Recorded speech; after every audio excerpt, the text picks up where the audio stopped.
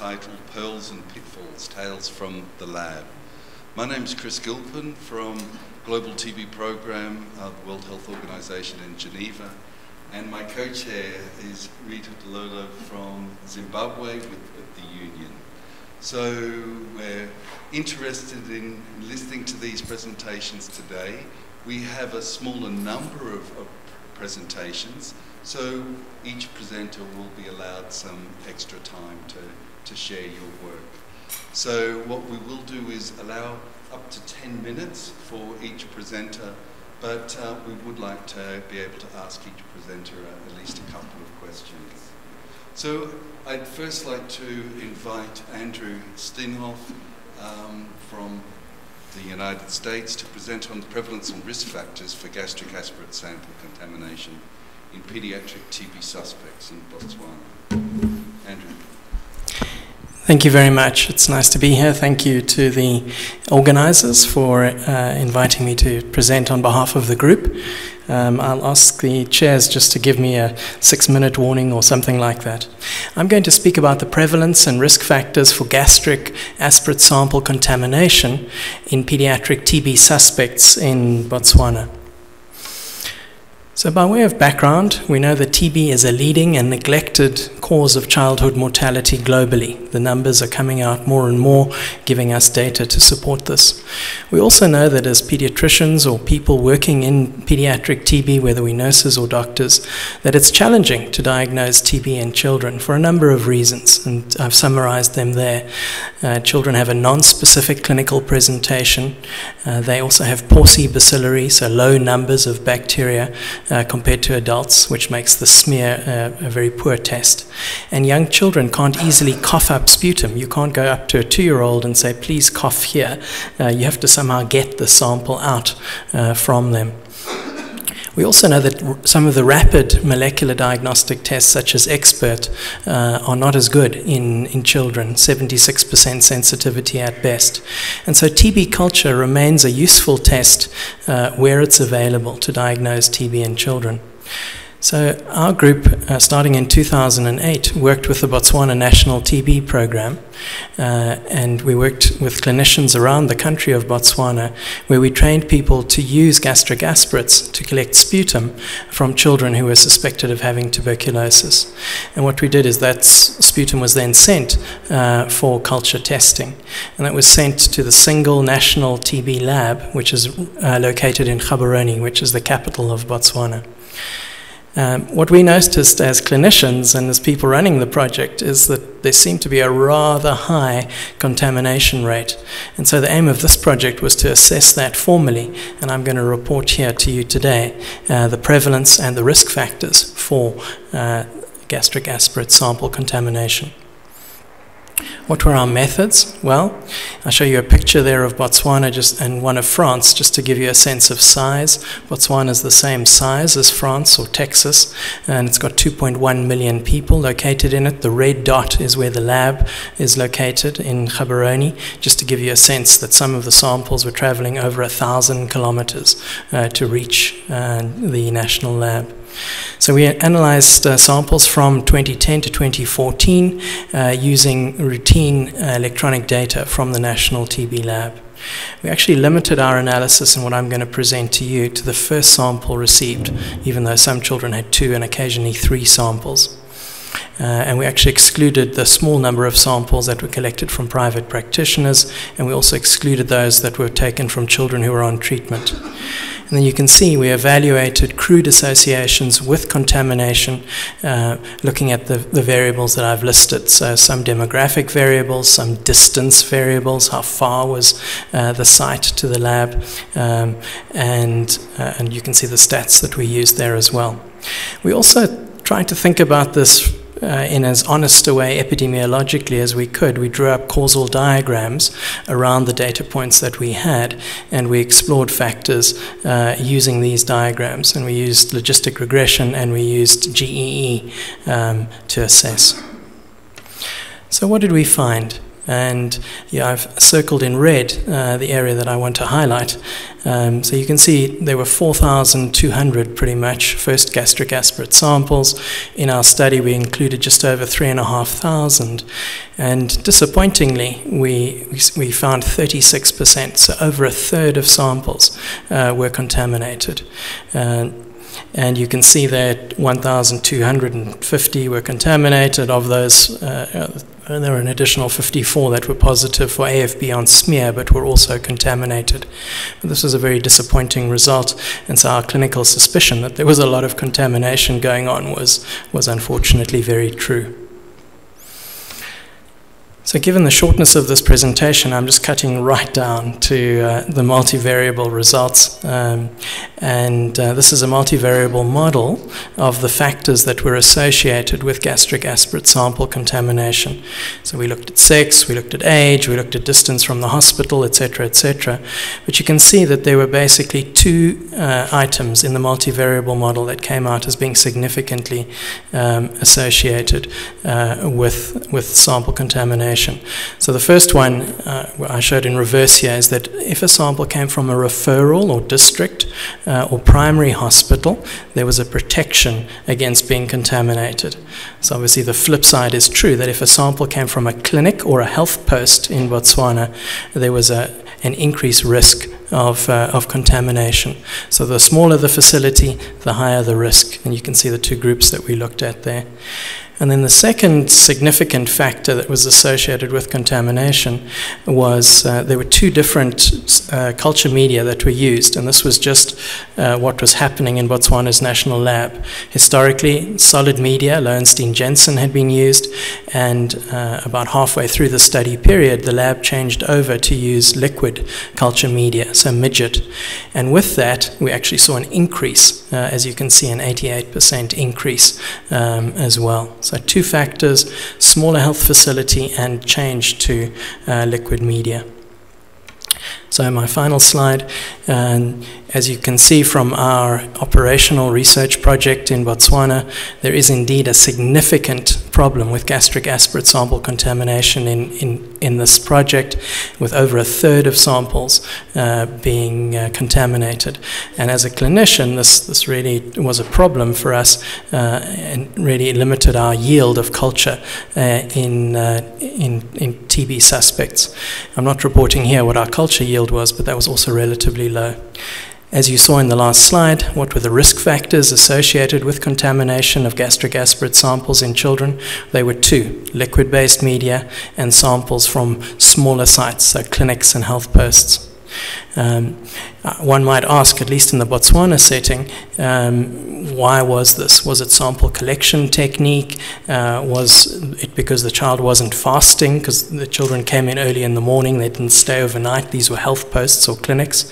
Was it the refrigeration that wasn't that great?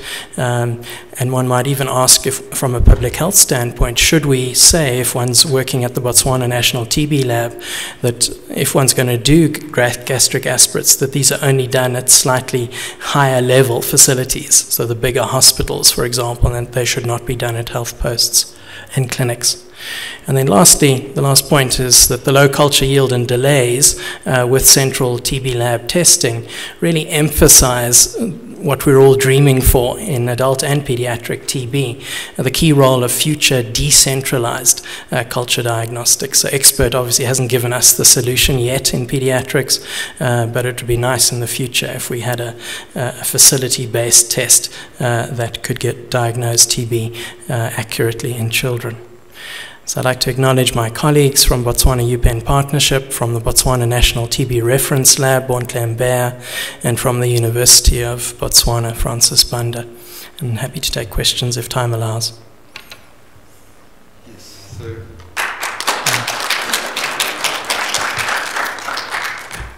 yeah, thanks Andrew for presenting those challenges. Diagnosing TB in children is always a big challenge.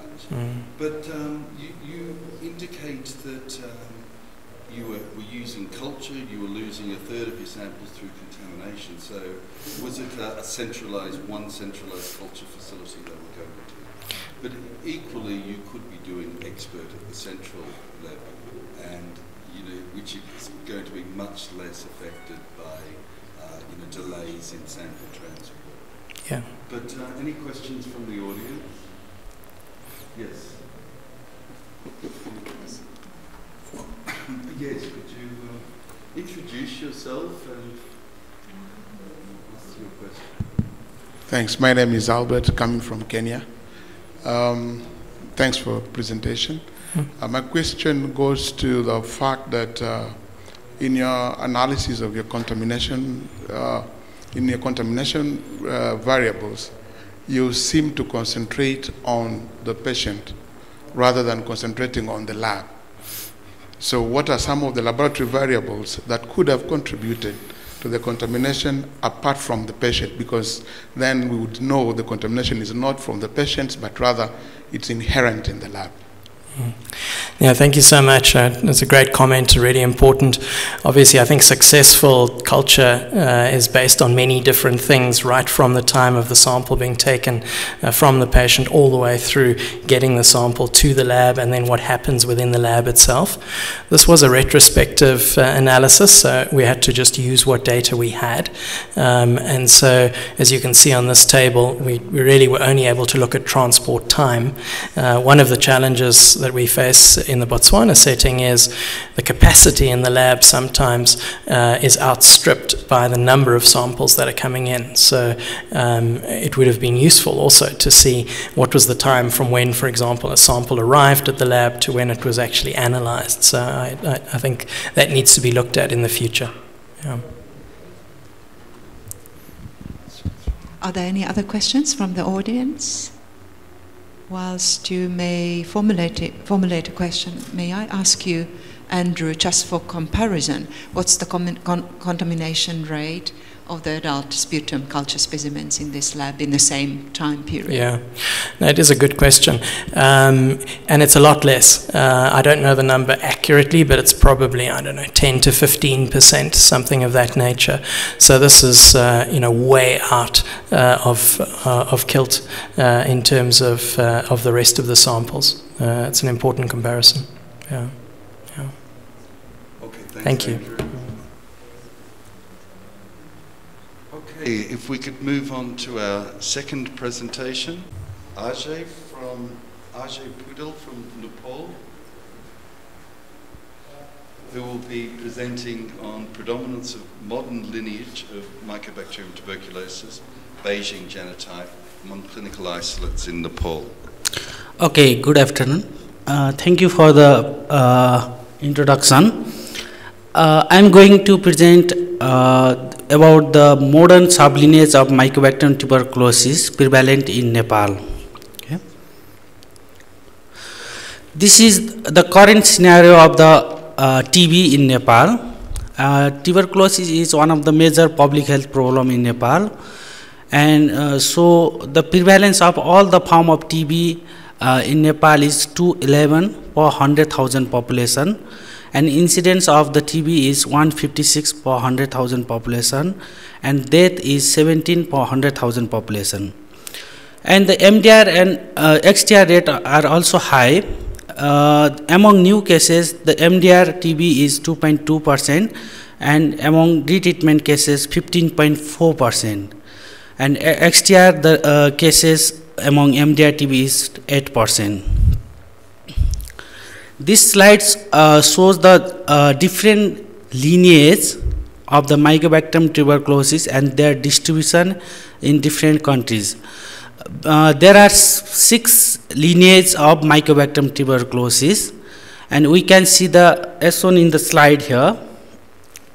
You can see the different lineages, like lineage 2, blue color, is distributed in Asian country, mainly East Asian country and South Africa and some places in the Russia. And while the lineage 4 is distributed in the Americas and this Africa and European countries. So different countries have the different lineages. So this is based upon the large sequence polymorphism of the Mycobacterium tuberculosis, this classification. So I am going to talk about the Mycobacterium Beijing family, which is prevalent in the East Asian countries and now emerging worldwide. And this Beijing family is particularly of interest to the clinicians or to the researcher also, because they are associated with the drug resistance and they are highly virulent than other lineages, and they can escape the BCG vaccination. So the prevention of the TB due to the Beijing family is very difficult, challenging. And this Beijing family can also classified into two subfamilies or sublineages, modern and ancient. And the modern is worldwide prevalent, but the ancient have been detected in Japan and Korea. And the Beijing strain of the modern sublineage possesses the IS6110 insertion in the noise transfer function region, but that is absent in the ancient. In this study, I used the multi-locus sequence typing to classify the Beijing family based upon the single nucleotide polymorphism SNPs. And there are 10 loci used worldwide for the classification of the Beijing lineage into the different sublineages, 10 loci. And this loci can classify the Beijing into modern and ancient, and within modern also different subtypes, and within ancient also different subtypes. That is the classification and classification, more classification.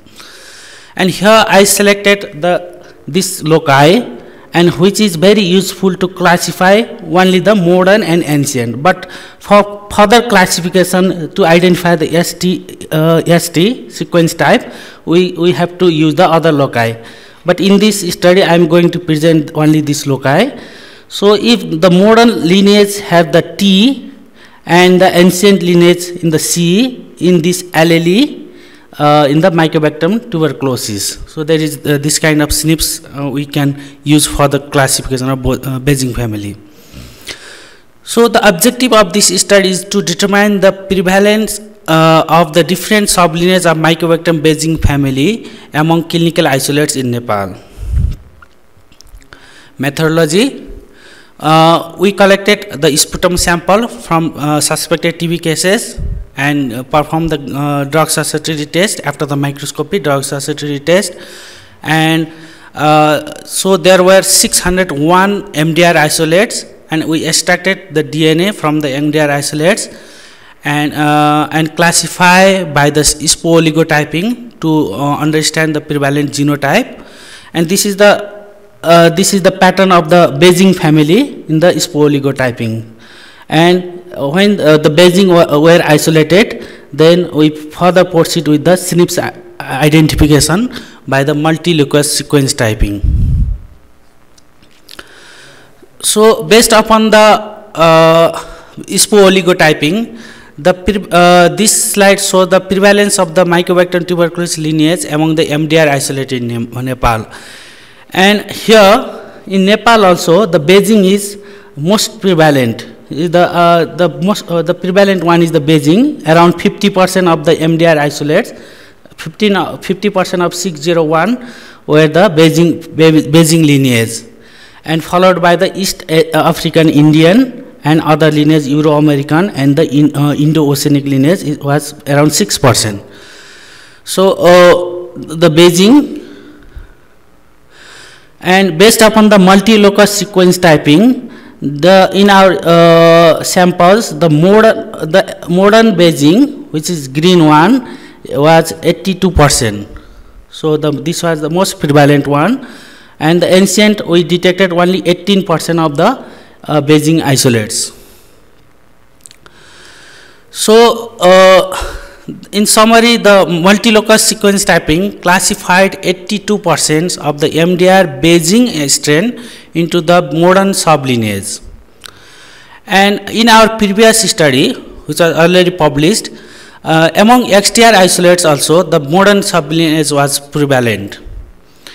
And the controlling the spread of the strain of the modern sublineage is very important, because there are various studies from different countries reported that modern sublineage is more virulent and the transmission pattern of the modern is very high. The transmissibility is very high. So the interest is the modern sublineage. And analyzing, as I already mentioned, analyzing the additional loci can help to further classify modern lineage into the different subtypes. Okay. So this is the final slide. So I acknowledge the people in German Nepal TB Project Giant of Nepal, Dr. Bhagwan Shrestha and Bhavana Shrestha and the Bhagwan Maharjan, and who provided me the samples, the clinical isolates, and the molecular part, genetic part, I perform in the Hokkaido University Research Center for Zoonosis Control, Japan. And I acknowledge Professor Eisuke Suzuki and Dr. Chie Nakajima for their guidance. Thank you very much. Thank you very much, Ajay, for your presentation, which is now open for questions.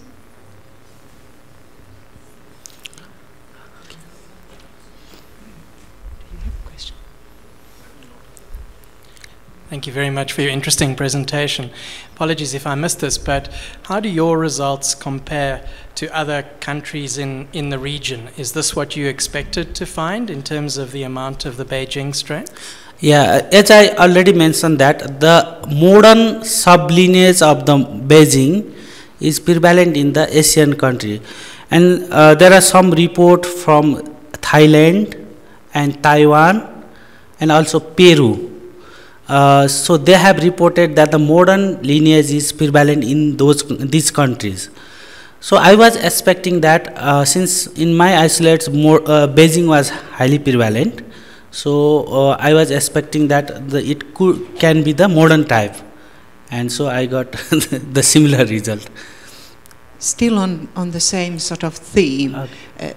Your study was done in 2013, did I understand you right? The samples, or is it 2013 to 2014? All right. Do you have any information about the time trends? Has a similar study been done at any stage before this in Nepal? Have you done it? Yeah, before in and the after more recent years. Yeah, before there was no any study, and after also. I think there is no any study. I'm sure you would know about it. Yes. And in our case, we wanted to further classify into different subtypes with the same isolate, but it was not. So I didn't fully see the subtypes in the modern Beijing and the ancient Beijing. So using your MLST, are you able to get a range of different subtypes, and how many would they be in order to use for molecular epidemiological purposes? There are I use only one loci, and that classify only modern and the ancient, and that the modern was subtypes 10, the prevalent is subtypes 10. So can I go to the previous slide or no? Okay, do you have? Yeah, you've got the control. Yeah, this is the subtypes 10 with the T mutation. This one change was the modern types. So I check only one loci. Thank you very much, Ajay. Thank you. Then ask the presenter for the third paper. Is it Dr. Barreda Pons or anybody from this group, either Peru, United Kingdom, or USA?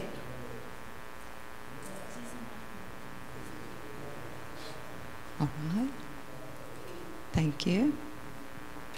So let's have the slides, please.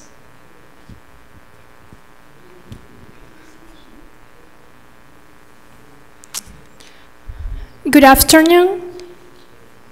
I'll be sharing important information on a simple method of controlling contamination of culture, 7H11 culture, using a common antifungal agent, which is carbendazim.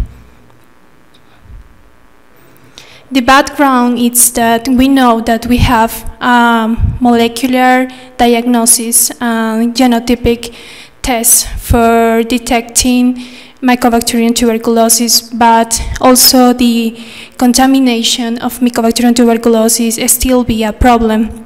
So also it compromises the detection of MTB. In addition, the carbendazim have advantages, and one of these is that, for example, it's reliable, accessible, and also it's inexpensive because $1 of carbendazim will be used to treat 2,500 plates, 7H11 plates. So the other point is that it has a better antifungal activity than amphotericin B. And prior studies show that the use of the combination of amphotericin B and carbendazim will reduce the contamination in 30%. This study was performed in Malawi. And also, it's a potent antimitotic to reduce all the contamination. The hypothesis is the addition of carbendazim to 7H11 media will reduce contamination without affecting the growth characteristic of Mycobacterium tuberculosis. About methods, we evaluate 70 sputum samples from patients with pulmonary TB for a clinical trial in Lima, and all the samples we processed with NALC standard decontamination. Also, we took 2 aliquots of 200 microliters, and one of these was inoculated in the 7H11 plate without carbendazim as reference, and the other 200 microliters was inoculated in a plate with carbendazim. Both of that plates were with amphotericin B. So for the result, for positive Mycobacterium tuberculosis, we record the numbers of colonies by physical appearance and by eyes, by training biologists. And also we consider a negative culture if no growth was observed after 8 weeks. For contaminated cultures, if we notice aggressive growth of filamentous fungi or yeast that inhibited the growth of Mycobacterium tuberculosis. In the table 1, we shows that 70 sample cultures. Okay, we noticed that 10% of the 7H11 plates without carbendazim were contaminated, and also 7 of that cultures were negative in the plates with carbendazim. And also there was no contamination in the plates using carbendazim. And the other point is that the median colony-forming units were compared across both groups with and without and with carbendazim, and we found that there was a statistical difference between groups. All of these were analyzed by Fisher and Wilkinson tests. Our results suggest that carbendazim could be an effective method for reducing contamination in solid media, and also there are no evidence that the growth of Mycobacterium tuberculosis will be affected with the add of carbendazim. And a simple and expensive method for contamination control in clinical laboratory settings. And the next step will be that further studies for specific microorganisms that respond to carbendazim. Our conclusion is that carbendazim could be used to perform characteristics of Mycobacterium tuberculosis in 7H11 cultures in diagnosis and treatment response monitoring. this is the acknowledgement. Thank you. And if you have any question, let me know.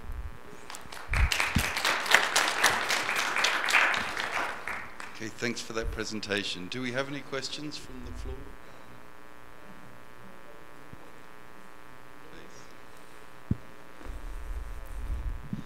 Hi, thank you for your presentation. My question is if you have been able to check if there will be growth of other mycobacteria, not only Mycobacterium tuberculosis, but the other one. Atypical, there will not be inhibition? There was no evaluate another mycobacterium, just Mycobacterium tuberculosis. So there are no notice atypical mycobacterial in our analysis. Okay, thank you. If I could ask a question. Cobendazim is an antifungal agent, so you're primarily looking at reducing fungal contamination from your cultures, but often there's other bacterial contamination, and you didn't see any other contamination associated with just normal respiratory bacteria. Yeah, could be negative gram negative or positive gram bacterial. It was with fungi and yeast, all of this. Okay, so you even saw a reduction in gram-negative. We didn't identify the species of each bacteria or fungi, but also could be included in the next studies. Okay, thank you. So, any more questions? All right, thank you then. Thank you. So if we can move on to the next presentation. I think it might be Albert Okumu from Kenya. If we can have those slides up, please. And Albert will be presenting on prevalent non-tuberculous Mycobacteria species among presumptive MDR-TB patients from peripheral health facilities referred to the Kenyan KEMRI TB laboratory in Kisumu. Please, Albert. Thank you. Good afternoon, and thank you to the union for giving us opportunity to share our findings for this study. My name is, as has been mentioned, we conducted a cross-sectional study to find why do our patients not get better when they get treatment. These patients who are suspected to be having MDR-TB. And that's what I want to present just now. So for those who don't know where Kenya is, it's in the eastern part of Africa. And the place where the study is done is right in the box, as you can see. Little is known about the relative burden of non-tuberculous Mycobacterium. And for that reason, many people present with similar situations as TB, and they'll be tested with a normal routine microscopical test that we have, and they'll be positive and they'll be put onto treatment for TB, not knowing that they really do not have TB. And this non-tuberculous Mycobacteria, we see that they also share common properties just like the normal TB. So if you do ZN, there will be a positive slide, and you'll want to put patients on treatment even if they're not. And also, it's important to know, to have a definitive identification of Mycobacterium species that you have. And to do this, you need cultures which take several days to weeks, possibly to months, before you're able to really say for sure that somebody is having TB. And also, we do not really know for sure by the time we're doing the study what was the prevalence of NTM in our country. So then this would be an eye-opener, just trying to bring this information to the fore. This is just but to describe what these NTMs are, and we know that they are environmental Mycobacterium, which are commonly present in the soil, in the environment, in the water, everywhere that we can access. And we know that WHO has authorized the expert to be used and primarily and readily to detect TB in certain cases that we would not necessarily get some good results with TB, but expert will not provide the identification of NTMs. So that then would be a challenge. And we treated our MDR patients or suspects as people who were return after default kind of patients, treatment failures, and all those categories that WHO classifies as MDR TB patients. Then why did we do this study? Clinicians were coming to us as the lab people that we have put this patient on treatment for 2 months or 3 months. They're not responding. What could they be suffering from? We've done microscopy in our facilities, but they are positive and you're telling us they don't have TB. What do they have? So then that informed our need to do this, find out really what are these causing clinicians worry and our patients also worry. And for that reason, it's also important to know what are some of the challenges that NTMs would cause to our people ordinarily, and they'll manifest in various forms. And we find out that NTMs, when they infect individuals who are immunocompromised, there are potential challenges as well that come in. And the various types of patients that are having HIV and AIDS or other debilitating diseases will really suffer certain disease situations that may not be so good prognosis may not be realized from them. So we did a cross-sectional study and we got sputum samples from these presumptive patients across the referral facilities that were sending samples to our lab. Our lab happens to be the second referral facility in the whole country.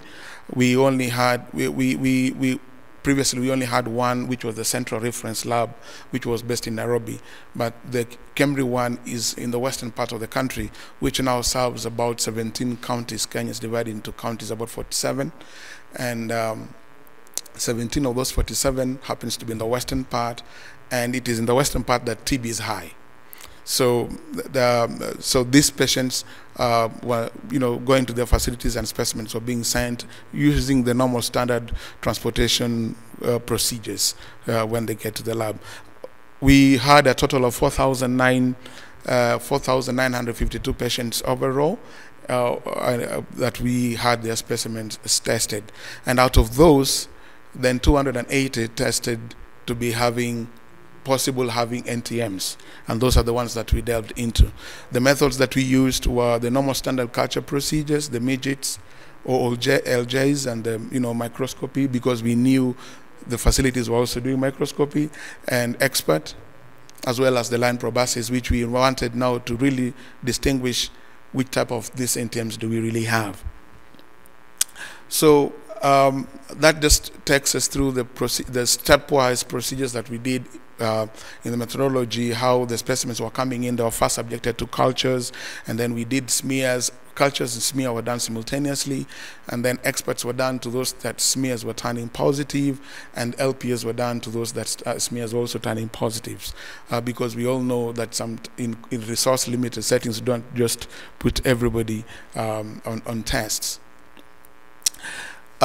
In results, we had about 143 women, representing a percentage of about 51, and 35.4% were HIV negative, and the rest were HIV positive, with an age median of 36.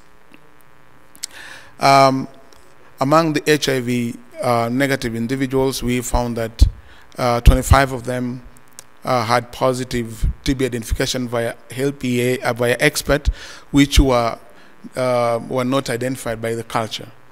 And the microscopy also identified were positive were about 29 of those that were HIV negative, which culture did not provide a result. Probably those were results that culture was saying either contaminated, or results were error and stuff like that. And the proportion for female performance was as shown as well.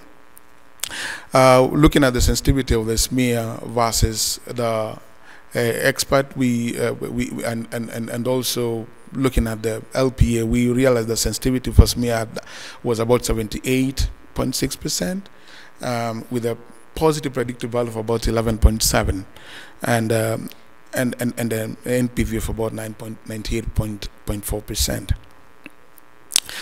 So these are the common species that we found prevalent in our part, and we are yet to find another study in our country which has done this, and we hope we will be able to do more to be able to really know for sure what is the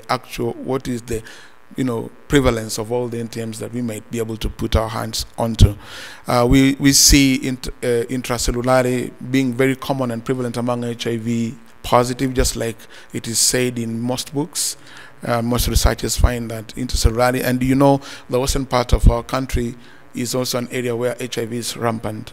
The current national figures of HIV in our country, I think it's about 7%, but this region is about 15%. So it ties with the findings that we have, and we also had an interesting species which we say high grade C, which belongs to certain species of organisms which resemble or they mimic AFB.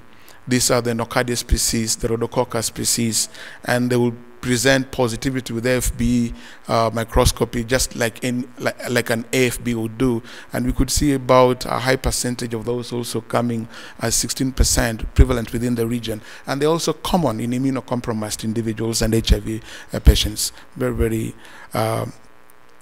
interesting. So in summary, we observed NTMs are prevalent in our region, and we have shown this common species that we identified, and we also see how HIV patients have the specific species that we are. So clinicians would be able to know whether M. intracellular as a medication or as a way of management that they could be able to employ to patients who will be presenting with this type of species that we may have. One limitation of our study is we were not able to use the PCR techniques to be able to identify these species that I'm talking about, I think because of finance and resource limitations. But we know and say that it is imperative that for smear results that we receive, whether positive or negative, there is need to always do I would not say confirmatory testing, but additional testing to be able to identify true positivity or negativity, so that patients will be able to be put adequately onto care that they so deserve. And therefore, it's our wish that paramethodology is very, very useful in MTB diagnosis, and therefore it's very important moving forward. I would like to acknowledge the very team that really made this work a success. My institute, KEMRI, Ministry of Health, who facilities were, providing these samples, and CDC, who are our funders, and the University of Maryland and HIN Life Science for giving us the kit that we used for species identification. We used a common microbacteria kit, we call it CM, and the typical species speciation test kit called AS. Thank you very much. Thank you very much, Albert. Dr. Mgode, may I ask you to come forward? Perhaps, the presenter is Dr. Mulder, I think. Is it? Thank you very much. My name is Lena Fiebig, and I joined APOPO only very recently. So I'm actually presenting on behalf of Dr. Mgode, our program manager from Tanzania, who unfortunately did not get a visa in time. So sorry for that. We're very happy that we have a chance to present a small set of our operations data, so no research study, but really our operations data on improving the detection of TB in people living with HIV by use of our African giant pouched rats.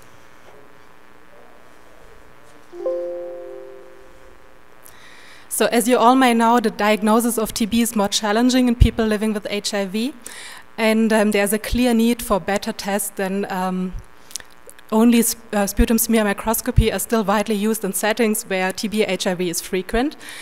We have been using African giant pouched rats since 2007, and in this study, data set, we want to see how the rats actually perform in samples from people living with HIV and determine the increase in the TB case detection in this population. For those of you who have not seen the rats before, let me just present one rat. I think it's Angelina Jolie presented here on the right. And this rat is an African giant pouch rat, as mentioned. And the interesting thing is about is that it has an excellent sense of smell. And it can be trained. And it has a long lifespan. So the return of investment in training, which takes about 9 months, is rather good. And it costs about $1,000 to complete a training of a rat, but then only about $1 to have a sample. And the good thing about it is that the rat doesn't need more food just because of screening more samples. So there's very little running costs actually once the setting is in charge. Maybe also an important thing for you to know is that's the cage in which the rat does the testing. There are 10 holes, and the rat must run over these and will hover over about 3 seconds to indicate that the sample is positive. And there will be always known positives where the rats are rewarded on, just to keep the rat motivated, searching for positive TB. And what is positive TB? Well, the underlying principle is that the rats can smell a set of volatile organic compounds. And this is, so to say, like the correlate of all of the biomarker that is behind. So just for your understanding, so the sample comes to the rat. It's not the rat that is brought to the clinic and to the patient directly, just because it's slightly more efficient at this moment. What is also very important to know is that the rat is not allowed as a single standing or diagnostic tool. Right now, a team of 11 rats has a sensitivity of 75%. And the specificity is, in our best accuracy study, slightly lower. So it cannot be used alone. But very much thanks to the National TB and Leprosy Program, we can use it as an additional tool, amongst others in Dar es Salaam, and rescreen all the samples that have been screened by microscopy in the first place. So you can see a small glimpse from this algorithm here that you will just use the rat to rescreen everything, positive and negative samples. And when the rat indicates something as positive, we will still not believe the rat alone, but reconfirm, in this case with concentrated smear microscopy, but now, after the study setting, actually increasingly also using GeneXpert. And then, also important to know, there is a strong linkage to care, so the results will be reported back to the governmental system, and we collaborate also to increase like the treatment adherence and bring really the full story to an end. So it's not just about the rat, it's like a full service delivery model that Apopo has put in place. Just to mention, the entire story of retesting the sample is within 24 hours turnaround time. So this basically summarizes what I've just said. So for this data analysis, we use sputum samples collected in 2 DOT centers, one of them serving people living with HIV. So ART treatment center, and one serving the general population in Dar es Salaam from mid-2013 to 2015. The samples were heat and inactivated because it doesn't make a difference for the rats, and it's just more safe to the rats and to the personnel. The rats are very fast, so they evaluate an average 100 samples within 20 minutes. A lab technician might take like 3 to 4 days for the same amount of samples. The DOTS negative samples were always reconfirmed by a WHO-endorsed method, and here in this case concentrated smear microscopy. And as mentioned, the additional patients, but also every patient, were tracked to start treatment. So these are our results, and I would like to direct your attention directly to the table. So here you see the first DOT center just receiving the general population, of course also receiving some people living with HIV. And this is the second center specialized on people living with HIV. That's the number of people who came by and were evaluated in the time span. This is the number of people right away diagnosed with TB, sputum smear microscopy. That's the total that had been evaluated after using our algorithm, and this is the number of extra found cases. And then the most interesting result is the proportion of additional TB yield by rats, which was 22 in this specific center for the general population, but 160% for the people living with HIV. Then the second part of the results, little surprise, the bacilli count in samples from people living with HIV was much lower in average than among the TB patients of the general population. And basically it correlates very well. If you just look at the samples additionally identified by the rats, most of them have actually a scanty AFP smear count. So in summary and conclusion, the use of TB detected rats significantly increases TB detection in people living with HIV, where the bacilli count is very low. The DOT centers miss mostly cases with this low bacilli count, given the use of conventional microscopy. But as we have seen in the beginning, this is the widely used method still in countries with high TB-HIV burden. So the use of trained rats enables rapid TB diagnosis in this population and will also help to enhance early TB treatment. Of course, this study shown here doesn't replace like fully paired diagnostic accuracy studies, and I would like to draw your attention on one that will just appear, I think, in the next issue of the Union Journal, where again you can see the sensitivity specificity pairs, and the interesting thing is that the sensitivity of 75% is basically the same in the people living with HIV than in the HIV negative population. Our plans, next to just improving the diagnostic accuracy in general, is to explore the opportunity to detect TB using urine samples with the rats, and we're of course very excited about what is this to show. At this point, I would like to thank you very much, and you see that we have a large number of supporters and partners, and as you can't see anything, I would just like to take the opportunity to thank especially the National TB and Leprosy Program from Tanzania and the US Optimum Foundation for a lot of support for our initial research on this topic. Thank you so much.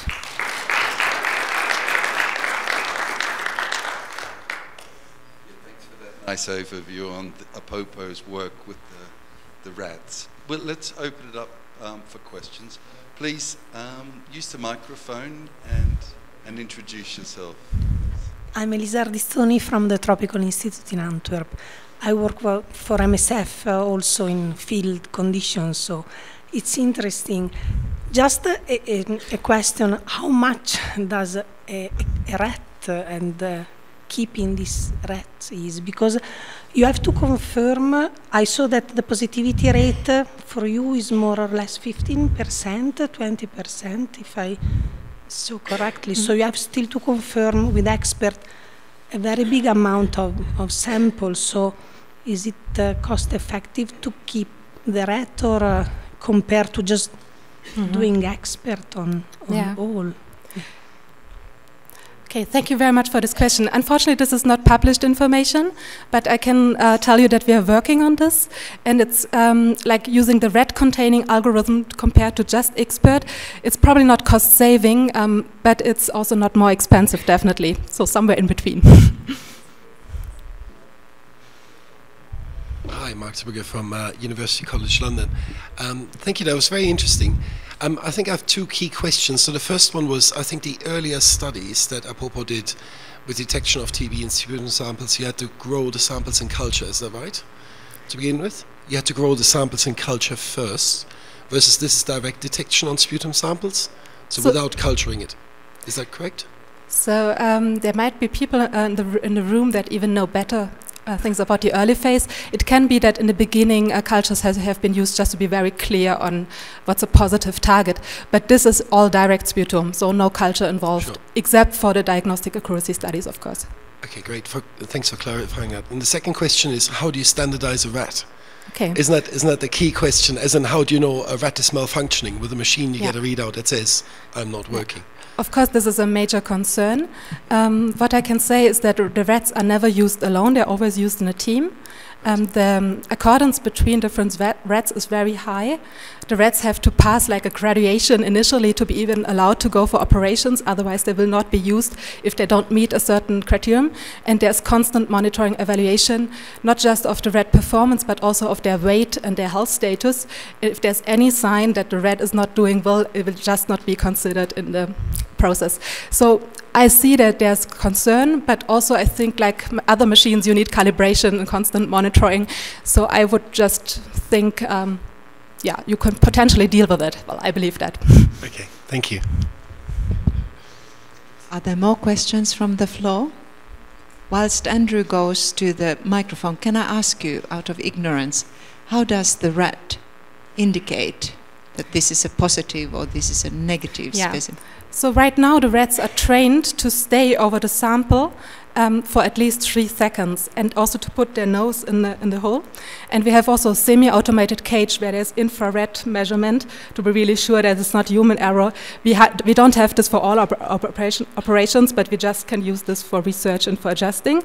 But of course we have plenty of ideas how we can even improve this and make the sign more clear, like a rat that taps rat and left and right, and just, yeah. So there's plenty of ideas how to train the rats even better. Just a quick question. My background is in pediatrics. I'm interested, are you looking at this, or have you looked at this, or do you plan to, in children? Because children are somewhat similar to adults with HIV in that they've got a low bacterial disease. So children are included in the data we present. They're not excluded, but it's definitely true that we should just have a very nice analysis specifically for children and in age strata. Thank you. Congratulations for the nice presentation. Are you thinking on the possibility to inbreed rats in order to select some trait that has a better sensor? And do you know something about current available electronic noses? Are they being tested for something similar? So I think the last presentation in this session will be on electronic noses, so I would leave this question to the last question. And the first question, I think it's not me the best person to answer. We have a head of research, behavioral research and training, and she believes in personality of rats and just want to explore this issue if some of the rats are better suited for, let's say, for the TB detection or for the landmine detection, which we also do as an organization. Thank you so much. Okay, thank you. So thank you. It generates a lot of discussion when we have talks about the performance of these rats. But the greatest challenge is the standardization and how can you possibly quality assure an animal, and how, as WHO, would we be able to recommend rats as a diagnostic device? Sure, the VOCs clearly, are an important way of diagnosing TB, and the rats clearly are showing some benefit, but I'm not sure we're completely there. But thank you. Yeah, working on it. Thank you. Moving on to our next presentation from Gloria Portocastro.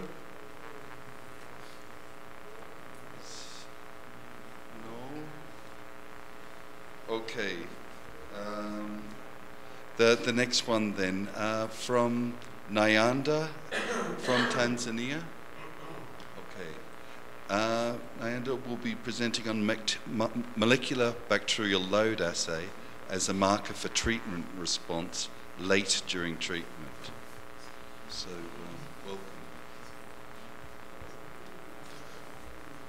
welcome. Good afternoon, everyone, and thanks, Christoph and Rita, for moderating. I also want to appreciate the Union Conference for giving us an opportunity to present about this work. Before I present, I just want to acknowledge in the midst of us our Chief Medical Officer, Professor Bakari, who is also my lecturer and a trainer at the university, also the TB program, my supervisor at the University of Munich, Dr. Henrik, and colleagues around.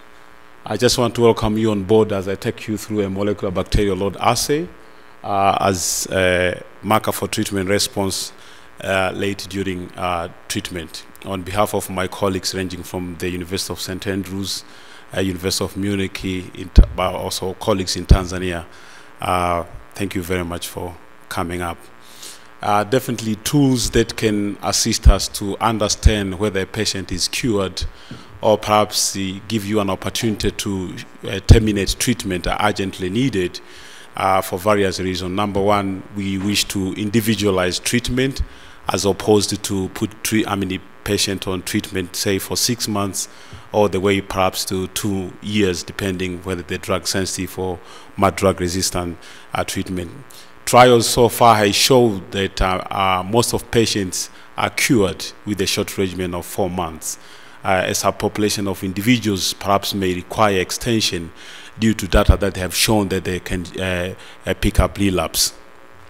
And as you can see with these arrows, we don't know yet, and we don't have a tool that can really tell us whether an individual can end up at 4 months, at 6 months, 7 months or more, because of the challenge that are being faced. But also reason number 2, why do we need a tool that can help us to monitor treatment, is also can be used in drug development, especially when we were looking forward for something like a culture which has contamination that can affect the end point, but also the cost that can be associated with longer waiting for an end point. And the current tools are having challenges from the radiography, which is actually, we know that it's not specific. In some places in developing countries also they use clinical symptomatology, which also are quite unspecific. The smear microscope has a lot of challenges that we know coming to culture, which is a gold standard. I can say it's imperfect because it is faced with a lot of contamination, but also colleague as Andrew, you presented about the contamination, the challenge that can be around it. Although its availability is also an issue, especially in high TB burden countries. The need for safety containment is also, it comes in this regard. The famous DNA detection that we are having as point of care tests, I mean not point of care at the moment, but like the gene expert, can still peak positivity even 6 months after treatment. That way they can not tell us in real time. Some have done some messenger RNA that actually, however, these are too rapid, they are in small quantities and are quite unstable. And so far, through the Panacea Biomarker Expansion Program, we have been evaluating a new diagnostic tools that is culture-free. It's a ribosomal RNA-based method. It's fully quantitative. From the sample that they can be reached at the laboratory, it can give results in 4 hours, and actually it's quite stable and it's available in large quantities, and then you can see the decline of the RNA ribosomal across the treatment of an individual, right from the baseline to the very end. So it gives allowance to measure treatment response in real time. So therefore the objective was to evaluate, this is a molecular bacterial load assay, in short MBLA, as a monitoring tool for treatment response. And the study was restricted in 2 sites in Tanzania, Kilimanjaro, and also Mbeya, where I come from, just bordering Malawi and Zambia. This is a map of Tanzania. And this was nested within the Panacea MAMS trial, and also that actually gave data set to the Panacea Biomarker Expansion Program that is led by Professor Graves of St. Andrews. More information are published by Bure and Henrik last year in the Lancet. Just to give you a glimpse of our results. So what you see here, actually 1/3 of the samples that we evaluated were contamination. Therefore, contamination is really a problem, about 38%. I think around 36% in these samples. And what you see here, while MIGI2 was giving, the liquid culture was giving us up to 42 contamination. It was contaminated, therefore no results available to give a clinician or a clinical trialist. The MBLA was able to pick 42% of those which were contaminated. Another message from here, those which were already negative, that means a liquid culture will declare this not having a disease. See, 36% were positive on the MBLA assay. And on a small margin, that is 80% of those which are positive on liquid were negative on MBLA assay. So we went further to compare, and the difference were statistically significant. Therefore, from this also the message that the MBL assay overcomes contamination because it's not affected by contamination as opposed to culture. Again, if you compare, looking at the qualitative results, from baseline to month 6, you see that at the end of treatment, we still see 1.27, almost 2% of sample that we analyzed had culture positivity. As we all know that as treatment progresses, also contamination do rises. So we see also here that from rising from 2% to 53%, which also posing a challenge in terms of at the time when you want to have the information available for a clinician to make a clinical decision whether to stop a medication or to declare this patient is cured. Also, you see that it's a rising trend of contamination. However, we're looking at the MBL assay qualitative data. You see that at the end of treatment, as opposed to almost 2% for the liquid culture, we had about 20% were still positive. So they were more positive by the MBL assay as opposed to culture. And this slide also brings in, this is the red is MBL assay, the bluish one is liquid culture, and the green one is solid. You see, of course, at baseline, both liquid and MBL were, it picked up, they were all positive, the samples from baseline, but actually 25% of solid declared negative. If you see that the trend were almost similar until week 12, then you see that liquid culture started to declare more patient or samples were not having Mycobacterium tuberculosis, and you see that this is 1.2 for the solid, 1.7 for the liquid, and then about 20% for the MBL assay. Interesting, last year Malibu showed that almost 35% of culture negative sputum samples at month 6 had messenger RNA. So this, as we have found, about almost 20%. So still you can see there some activity, and we know that RNA is a measure of live mycobacterium or live activity. So to conclude, we see that with the molecular bacterial load assay, there are no missing data due to contamination as opposed to culture-based methods. It can be used, it can be done in developing countries like Tanzania, and so far we were not, there was no any assay inhibition. Seeing molecular bacterial load assay that are able to see results until the very end, it allows us actually to consistently follow through and give us similar results in terms of how long you can continue following up patients. However, these results are quite encouraging for further studies in order to increase the number of patients to evaluate clinical outcomes. This is the first study that we are looked up to month 6, so we don't have results that actually can look, what does it mean with 20%? Are these, could they relapse, perhaps if we follow them? This is our next step that we are planning to do, including the cost-effective plans. However, the study can also, the MBLIS can also be used in defining treatment response and the endpoints in clinical trials, as I mentioned, with free from contamination. So I just want to appreciate study participants, my supervisors, because this was part of my PhD, Dr. Henrik, who is in the midst of us, the study teams, as well as the University of St. Andrews, our funders, the EDCDP, and other collaborators. Thank you very much. Thank you very much, Tinginia. Are there any questions from the floor? Could you please, Albert, come to the microphone? Any other questions? We are sort of about to start running out of time, so if there are any other persons wishing to ask questions, just line yourselves behind Albert. Thank you. Thank you for your presentation. My concern is about contamination. And the strength of your work basically is to show how this new assay reduces or minimizes contamination. But for me, it fails to bring out the factors that you consider as agents of contamination that the culture testing technique has. What were those things that you considered contribute to contamination that the MBL was able not to take away?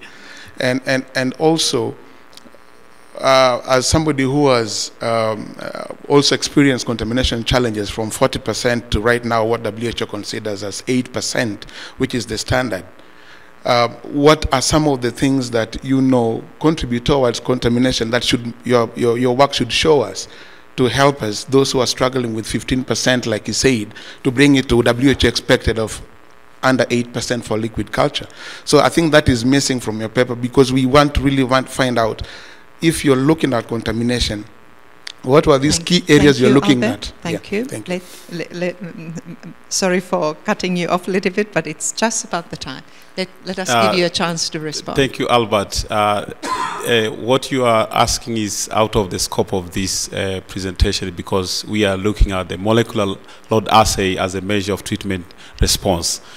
This is quite specific to the Mycobacterium tuberculosis, so we are not evaluating what are the causes for the contamination in the lab also. I think we can have a broader discussion, but this actually, we were looking into the context that actually it's quite specific, not affected by contamination as culture.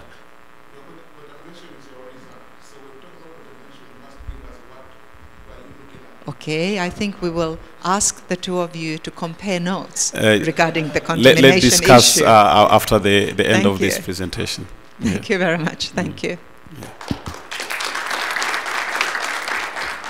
And this session's last presentation, portable electronic nose as a potential point-of-care screening device. Over to you. Good afternoon. Thank you for the introduction. As I'm going to talk about the portable electronic nose as a potential screening device for pulmonary tuberculosis. I think the background has sort of already laid out in the previous presentations. Basically, we have a need for alternative diagnostics methods, because the current standard methods as sputum smear culture, they have their own limitations, such as contamination, some time limitations regarding the culture results, and about sputum smear, it has its downsides as well, because it's operator dependent, it needs training, and this might not be a problem in specific labs, in high experienced labs, but it might be a problem in rural settings or underserved areas. We focus our study in the analysis of volatile organic compounds, as other study already talked about it, and these are basically present in the exhale breath of patients with tuberculosis, which analyzed as a whole could be a potential biomarker for diagnostic in this disease. So this is the volatile organic compounds has been previously studied basically in gas chromatography, but as you can understand, these devices are very expensive, are difficult to analyze, and are difficult to interpret the results. Also, several other studies involving animals, such as the rats, which is a study previously presented, and also bees, honeybees, has also been tested for discriminating between TB and non-TB patients. So we basically focus on electronic nose, which is no other thing than machine learning device which discriminate between patients with different conditions. This device was developed by a team in Netherlands, in Zutphen, the eNose team. Basically, this device is a portable, battery-operated, very easy to use handheld device, such as in this really nice cartoon. Basically, the patient needs to breathe through the device for 5 minutes in and out while wearing a nose clamp to guarantee secure this is a vocal respiration. After that, the sample is processed for 10 minutes. I don't know why this is automatically being passed. The samples is processed for 10 minutes, and after that, you upload the results into a server, which has a pattern recognition system based on neural network analysis, which I will not go into details about this because it's time constraints. Well, basically, very briefly, inside the device, it has 3 metal oxide sensors, which sensor the flow or the exhale breath, which have the compounds. And this device is thermocycling constantly at least 36 times per each measurement. And the output or the data matrix of each measurement is a function of the type of sensor. Each individual sensor has different catalysts, and the compounds inside the gas of the patient, and the temperature, of course, that it's on cycling in the device constantly. So, well, in this very nice picture, you can see that it's a very handheld device. It's easy to operate, and you see that this colleague of us is wearing the nose clamp. So the aims of the study were to determine the accuracy of the electronic nose device for the diagnosis of pulmonary TB and compare it with the diagnostic yield. In this time, I'm just going to present the comparison between the sputum smear, single and double sputum smear. So basically, our inclusion criteria were subjects older than 15 years old, people who classify as symptomatic respiratory, HIV, and diabetes mellitus negative. And exclusion criteria, very importantly, we exclude all patients that initiate TB drug treatment, and of those who were not capable to exhale through the eNose device during the procedure, and those who had HIV status unknown. All the patients underwent medical history and physical examination, microbiological studies, of course, HIV testing, chest X-ray, and eNose test. We screened for 226 patients. Of those, 40 were excluded, giving us 186 patients enrolled. Of those, 86 were confirmed pulmonary TB, defined as a positive culture regardless of the result of the sputum smear. So that gives us 77 patients with a positive smear, also positive culture, of course, and negative smear patients are around 9 patients. And we have 3 different control groups: lung cancer, pulmonary infections, not TB, of course, and healthy controls. Some a little bit briefly about the baseline characteristics. Mean age for the TB and other bacterial infections in lung cancer was 42, although lung cancer was a little bit higher. Was mostly male samples, 60 to 40%, and there were not statistical significance between BMI. And it was roughly about 10% of ever smoker patients between the TB, and a little bit higher in lung cancer as suspected. So, well, in terms of results, in this plot, in this box plots, you can see in the y-axis a scale from -1 to 1, which is basically the output of the neural network analysis, and you can see a very good differentiation between the red, which is the non-TB cases, and the blue, which is the TB cases, and it's a statistical significance, and the interquantum range are not even overlapping, which is good. Furthermore, when we stratified between the groups already, I already introduced a few slides ago, we see that TB cases, which is the blue, and the smear negative, are still statistically significant between the healthy controls, pulmonary infections, and lung cancer especially. And interestingly enough, although we don't have enough power to prove this, is that smear negative cases didn't show statistical significance with the smear positive cases.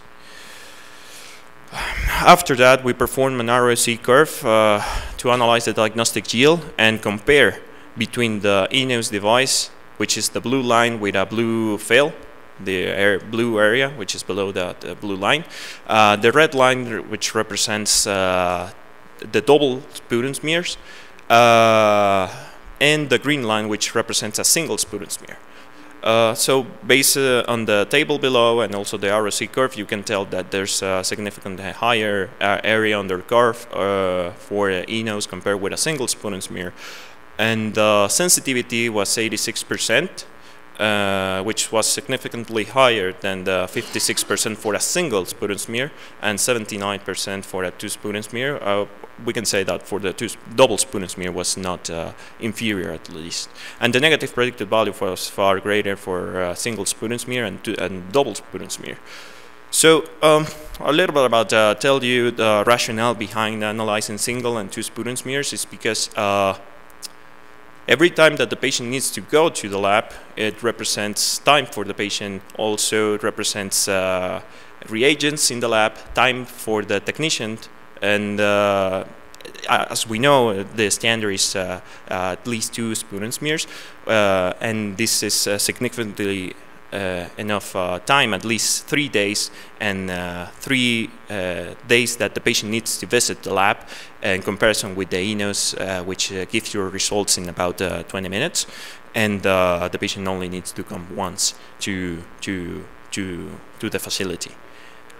So we can conclude that this device has a good diagnostic yield and so far superior than a single sputum smear, and the sensitivity was not inferior to the results of two combined sputum smears. However, the times that takes to have the results, the time back to the results for the eNOS device is significantly better than the two sputum smears. And in its actual design, of course, we don't recommend this as a single study to diagnose TB, but we think it's a really good tool to screen for TB in rural or underserved areas that lack of experience or trained operators or technicians, and lack of lab facilities or reagents, and this could open up or identify subjects that need further assessments. Okay, thank you, Sid. Thank you. Okay, we have time for a few questions. Please, yeah, come. And then Stella. Great, Mark Zerbrugge from UCL. Very interesting study, thank you very much. There's obviously been quite a lot of work previously on using gas chromatography. This is where the kind of data initially came from VOCs, mainly from New Zealand, and then subsequent studies that have tried to use eNOS. So in a way, because every eNOS is different, and I think that's important to point out. So the performance characteristics are different, and they're related to the number of sensors you have in the machine, and this machine only has 3 sensors, so it doesn't give you a very broad spectrum of responses that you can detect. I think the key limitation looking at your data is when you look at the specificity, that the specificity is 74%, so that means you would falsely detect or falsely diagnose somebody with TB who then needs to go to a secondary referral hospital or to a tertiary referral hospital, travel long distances in kind of low resource areas to have TB ruled out. How do you think you can overcome that? Do you think, are there plans to further develop this instrument, or? It's a really good question, and this is why we understand that the specificity is not great for this device, so that's why we recommend this it's a useful tool for screening. So with a screening with these numbers around 86%, there's a very low false negative detection. So of course, after this screening step with the eNOS device, it opens up further assessments like culture, of course, and maybe GeneXpert, as other studies have suggested. And I think I think this is the basic recommendation that we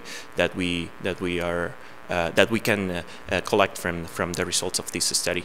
And as you said, there are different versions of the eNOS, and I think it's really important to pinpoint that this module is specifically trained for population in Venezuela, which is the country I'm from. Okay. And so we haven't got results between comparison between different populations from different countries, let's say, but we kind of expect that it might have a little bit difference, because it all depends around metabolomics, and so this can highly variable between populations.